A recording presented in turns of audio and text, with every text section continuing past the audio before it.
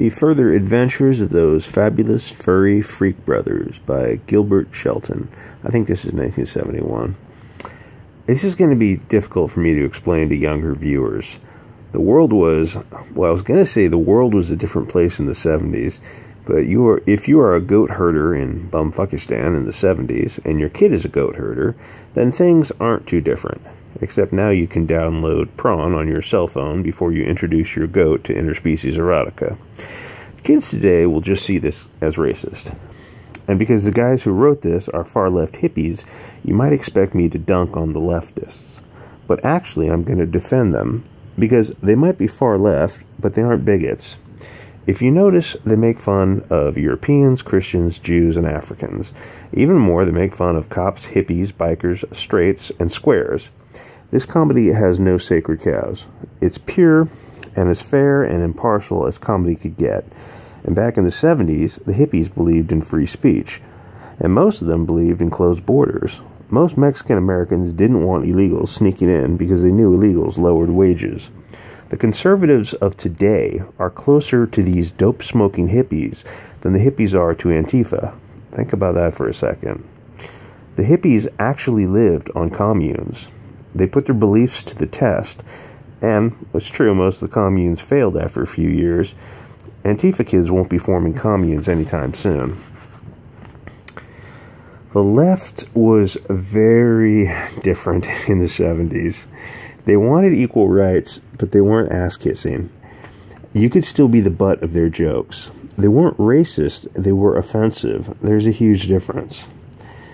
Sometime in the 90s, cultural Marxism crept in, and their sinister influence eroded the social infrastructure.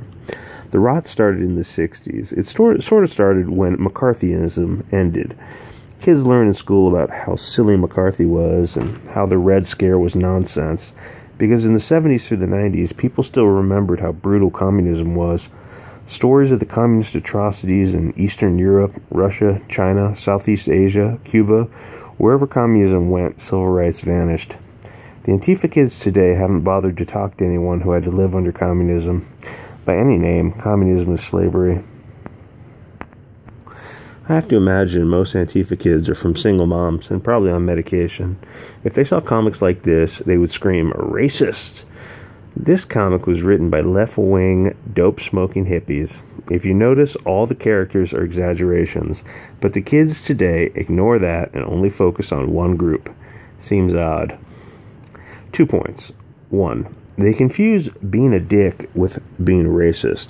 Just because two races are disagreeing over an issue, it doesn't mean they're being racist to each other. 2. It deals with cultural Marxism. In the 60s and 70s, different races were getting more comfortable around each other. I know that the historical narrative is that this is that the 60s and 70s were a hotbed of people just hating each other. There were protests like there are now, but most of the narrative that the left wing is pushing is a complete and utter lie. People were starting to share cultures and borrowing culture from each other. No, cultural appropriation doesn't exist. It's a term invented by Marxists and globalists to destroy a nation. In the 60s and 70s, people were sitting down and smoking J's and talking about issues. People were all for free speech, for having a dialogue. CNN, MSNBC, Antifa are terrified by dialogue. They want censorship, they want monologue, with only their speech being heard. They want to control comments in chat rooms and social media. Can you imagine a news company removing comments from their website? The cultural Marxists don't want Europeans, Africans, Latinos getting together and possibly grouping themselves by economic class. Marxists want racial groups, and they want the groups fighting. If you look at who funds Black and Latino identitarian groups, it's people like Soros or the ADL, SPLC, ACLU. They are racist groups that get scared when Afro, Euro, Latino groups come together. The Soros groups want Americans hating each other. I used to hear Soros all the time, and some of the people who talk about it are a little out there, a little wild-eyed. But then I looked into it. I would find that, yes, it was Soros funding many of these groups, but it would be a step removed. The Soros Foundation would fund a group that owned a wholly owned subsidiary, but the money would always trace back to Soros. You start connecting the dots and come to the conclusion that Soros, ADL, ACLU, SPLC, their goal is to destroy the U.S. and Western Europe. They want to keep people fighting, so we don't notice them behind the curtain pulling the strings. But people are noticing who's pulling the strings. Another thing. In the 70s and 80s, hippies and freaks were poor.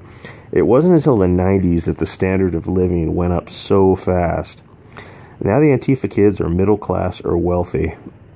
Hippies used to be poor and dirty. It's another story. There used to be all different types of hippies. The weed, mushroom, and acid types versus the harder dope scene, which got dark very quickly.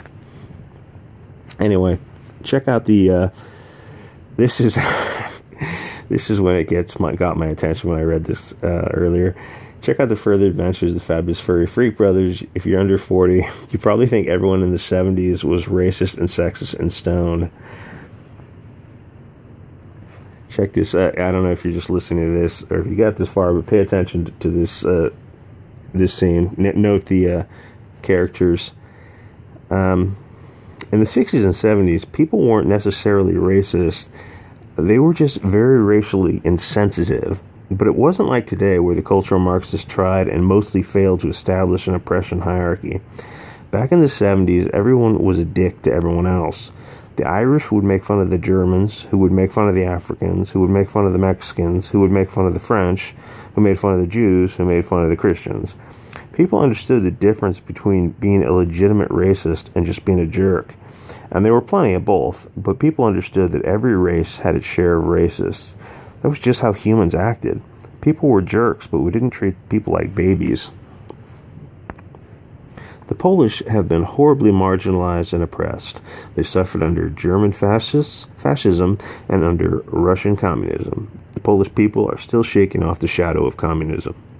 And in America, people told Polish jokes. Polish would come back with a joke about your ethnicity. You might fight or you might laugh, but nowadays you would jump on Twitter and complain about Nazi bigots being racist to poor, oppressed Polish people. You would start a Polish pride support group. You'd probably have t-shirts. When I got to this scene in the comic, it was like cold water being thrown on me, because you don't expect to see an image like this. The black guy with the kind of the cliche lips, and immediately seen this thing, oh, what am I looking at here? It must be racist. And then I remember what I had read earlier. If you read this, the Freak Brothers comics, everyone is lampooned in the comic book. Every group.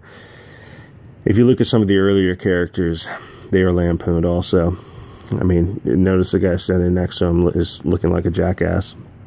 And I know if you're under a certain age now, you look at this now and you just can't understand. You think, oh, well, these writers must be racist. They must be sexist. They must be this and that, fascists. No, the guy who wrote this and drew this is pretty far left. And I guarantee you he's probably not racist.